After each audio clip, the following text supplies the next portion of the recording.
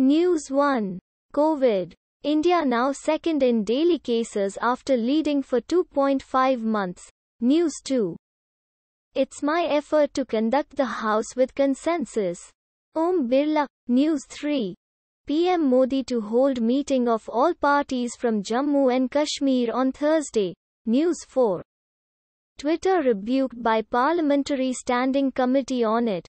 Told to fall in line with laws of India. News 5.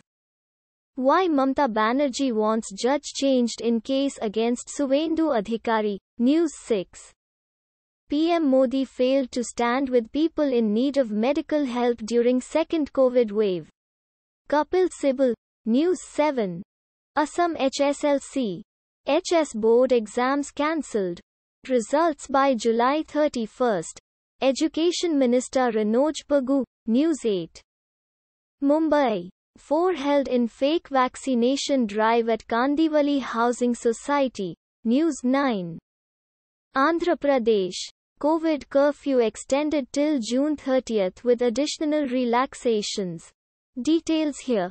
News 10. Breach of COVID-19 protocols in markets will hasten third wave of the pandemic. Delhi High Court warns, automatically generated